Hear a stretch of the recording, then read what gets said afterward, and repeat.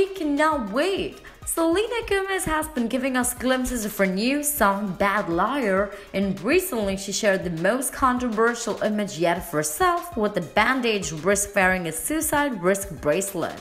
Plus, she teased the song itself in a new video. It looks like Selena Gomez's new song Bad Liar is gonna be darker than we thought.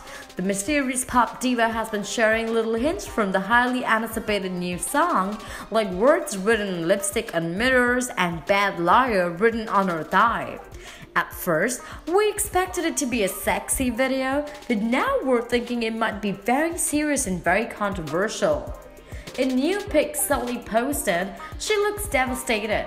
She's lying in bed naked with a bandage on her wrist and wearing a yellow hospital bracelet that says risk on it, as though she attempted suicide.